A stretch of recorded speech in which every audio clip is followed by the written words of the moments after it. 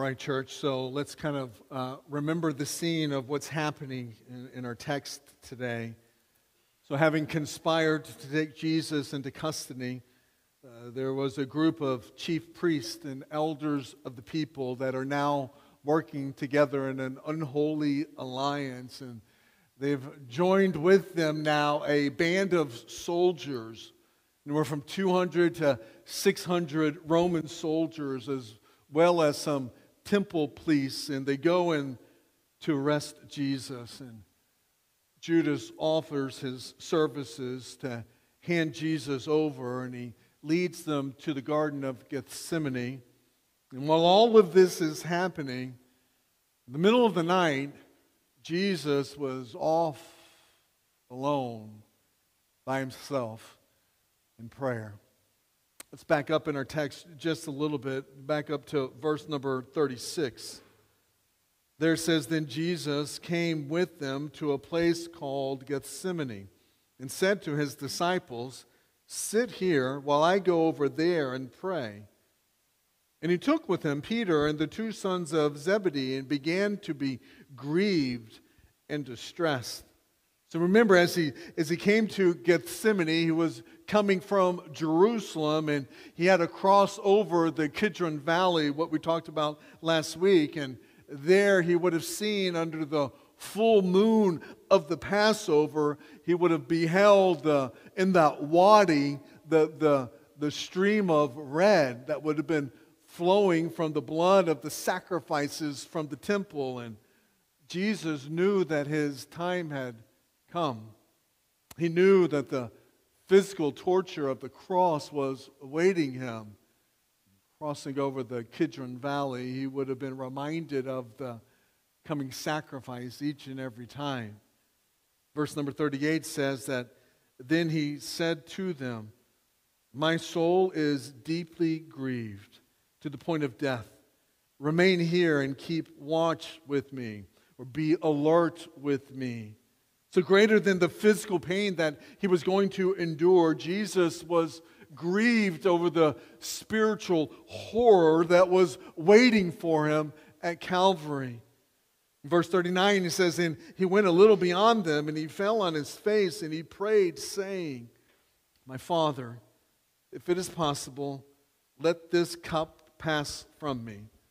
Yet not as I will, but as you will.'" Something significant is seen here, because throughout the Old Testament, the cup is a powerful picture of the wrath and judgment of God. If you'd like to see that in Scripture, I encourage you to look at places like Psalm 75, verse 8, or Isaiah chapter 51, verse number 7, Jeremiah 25, verse number 15. So here's a very important detail for us to consider. Since Jesus drank from the cup of the judgment of God, we know that it is not possible for our salvation to come in any other way. If there were any other way for salvation to occur, then Jesus' drinking of the cup of God's wrath would have been unnecessary and unneeded. But there's no other way. He is the way. And in verse number 40, it says that he came to his disciples and he found them sleeping. And he said to Peter, "So, you men could not keep watch with me for 1 hour? Keep watching and praying that you may not enter into temptation. The spirit is willing, but the flesh is weak." And he went away again a second time, and he prayed, saying, "My Father, if this cannot pass away unless I drink it, your will be done." And he came, and he found them sleeping, for their eyes were heavy. He left them again, and he went away, and he prayed a third time, saying the same thing once more. Ooh, I love the lesson that we can learn from Jesus' prayer in this text. All three of them, in fact. Some hyper-spiritual people will claim that if you pray for something more than once, then it proves that you don't have enough faith in that prayer. Hello? Jesus prays 3 times. Here we see that it's not unspiritual, it's not a lack of faith to make the same request to God over several prayers. Jesus teaches us that repeated prayer can be consistently true and reflective of our steadfast faith in God. Do you have prayers that you find yourself consistently praying for God to move and to intervene? In faith, keep praying. Keep holding on. Keep waiting. Keep turning to God. Song said, lay all your burdens, because He is enough. Jesus teaches us to keep praying. In verse 45 it says, then He came to the disciples and He said to them, are you still sleeping and resting? Behold, the hour is at hand, and the Son of Man is being betrayed into the hands of sinners. Get up, let us be going. Behold, the one who betrays me is at hand. Rather than running, rather than hiding, rather than trying to escape, Jesus went to greet His betrayer, revealing unto us that He was always in complete control.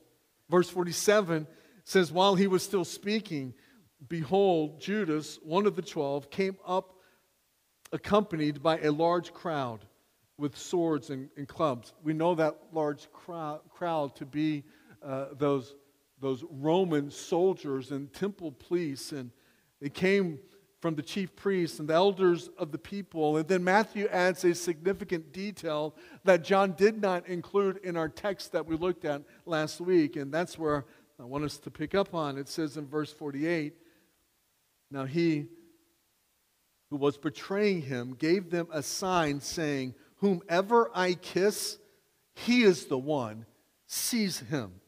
And immediately Judas went to Jesus and said, hail, Rabbi, and kissed Him.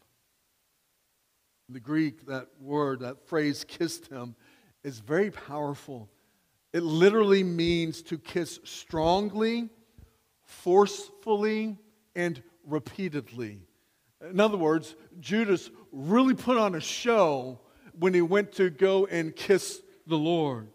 Perhaps the show was done in order to hide his sin, or maybe it was just a reflection of the nervousness within him that caused him to act so passionately in that moment.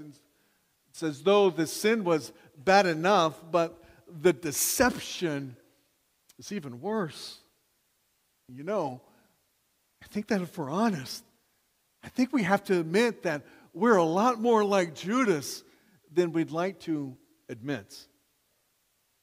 I wonder, even in this very moment, I wonder how many of us are currently professing Christ with our mouths, and yet we're living in sin. When we do this, just like Judas from our text, it makes two things out of us. It makes us a betrayer and a deceiver. We betray our Christ and we deceive other people. And so what I'd like for us to focus on today is what happens at the arrest of the Savior. And so the disciples, with the exception of Judas, the disciples were not about to let Jesus be apprehended without a fight. They're ready to go to battle for their Lord. Verse 50 says, and Jesus said to him, friend, do what you've come to do. And they came and they laid hands on Jesus and they seized him. And behold, one of those who were with Jesus reached and drew out his sword and struck the slave of the high priest and cut off his ears. In today's language, we would say this is a clear picture of resisting arrest. And in our understanding of resisting arrest, a person commits a misdemeanor of a second degree if, with the intent of preventing a public service from affecting a lawful arrest or discharging any other duty, the person creates a substantial risk of bodily injury to the public servant or anyone else, or employs means justifying or requiring substantial force to overcome the resistance. We can clearly see that what was happening in this moment would be considered, in our understanding, at least today, resisting arrest. Although we would argue it was an unlawful arrest, but they were resisting. So in this case, the person that was at substantial risk of bodily injury was not a public servant, but rather it was someone else. And it's from the Gospel of John in chapter 18 that we discover that this servant has a name, as well as the disciple who cut off his ear. In John chapter 18, verse number 10, it says, Simon Peter then, having a sword, drew it and struck the high priest's slave and cut off his right ear. And the slave's name was Malchus.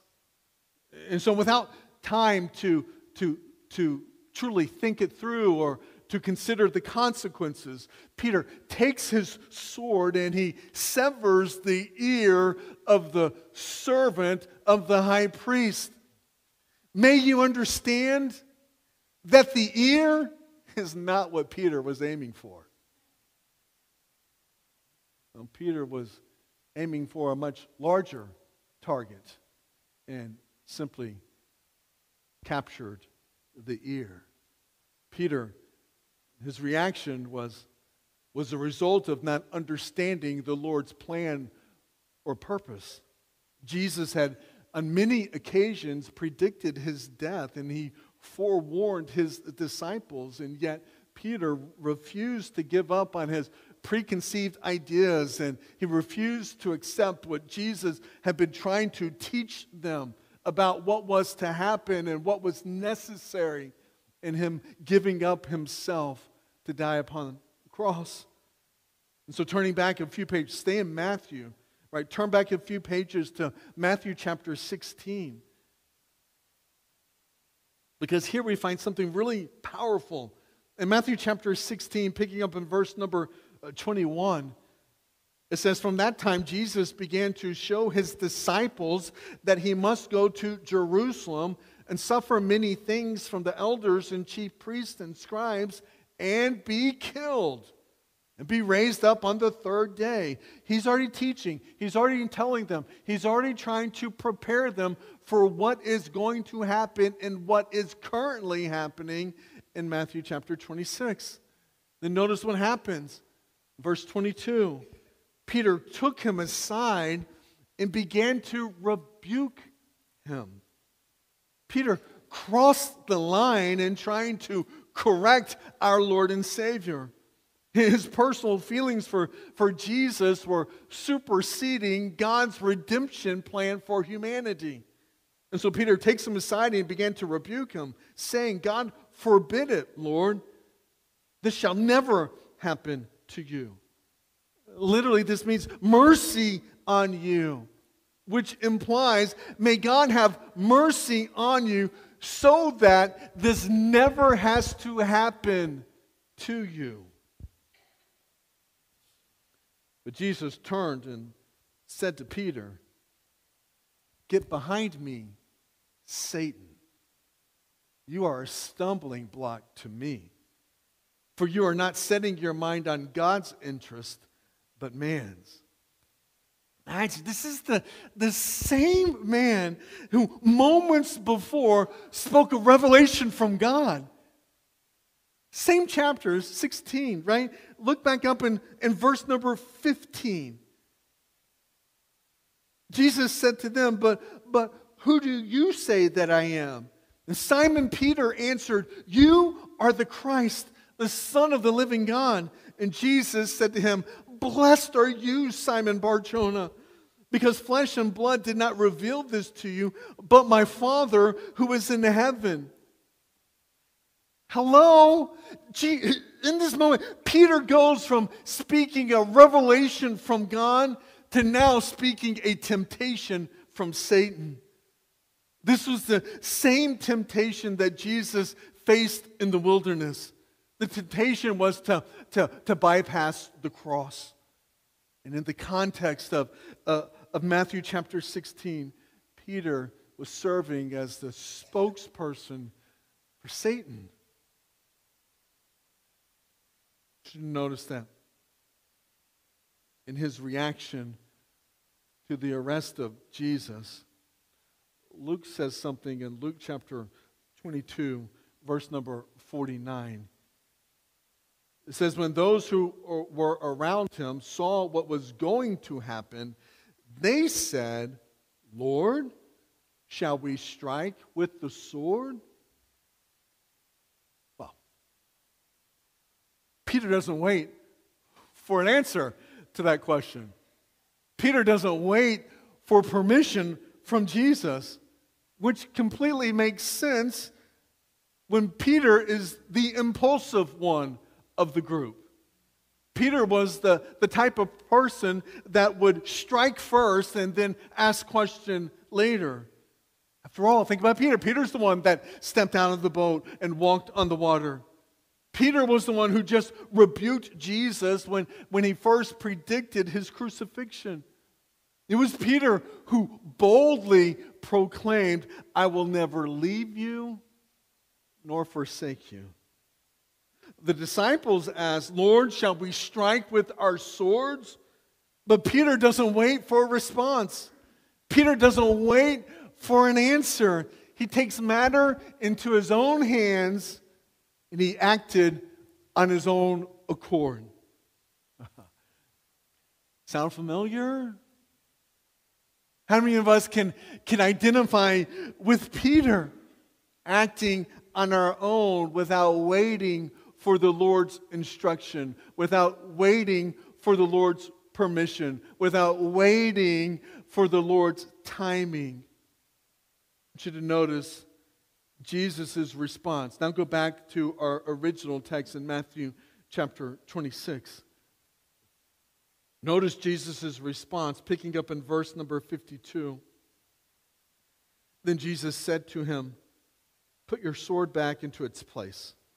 For all those who take up the sword shall perish by the sword.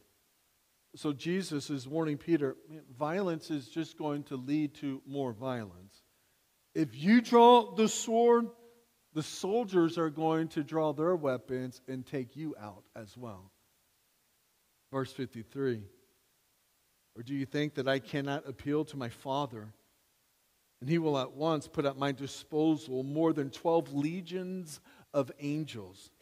How then will the scripture be fulfilled, which says that it must happen this way?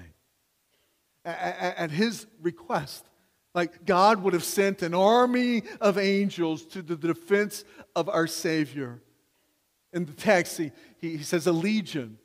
A legion is a Roman army term that would represent 6,000 foot soldiers and 700 horsemen.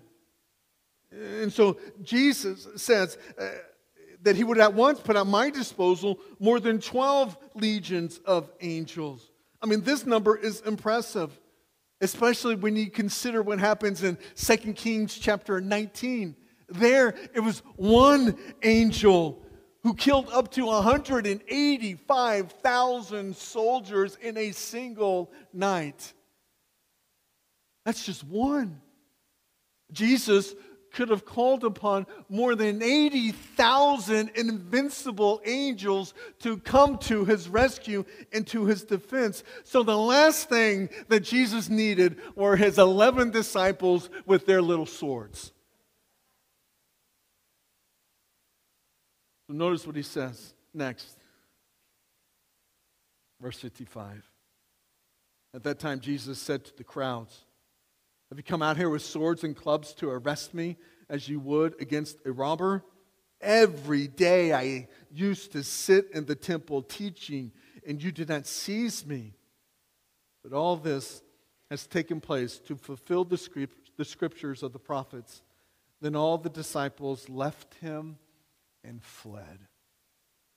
All of this reminds us that Jesus is, was, and will be always in control.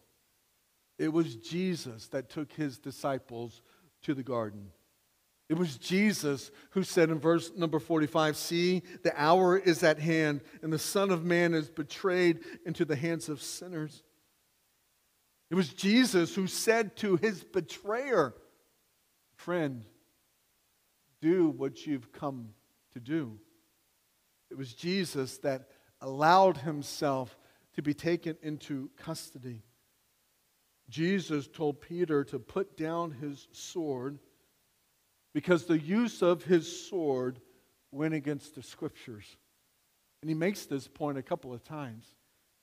First, he makes it in the form of a rhetorical question, verse number 54, when he asks, "How then will the Scriptures be fulfilled, which say that it must happen this way?" Then he states it as a foregone conclusion in verse number 56.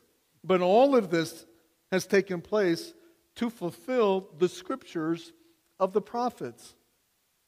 In other words, unless Jesus put an end to the resistance, then he could never have become the Savior that God had promised to send unto us.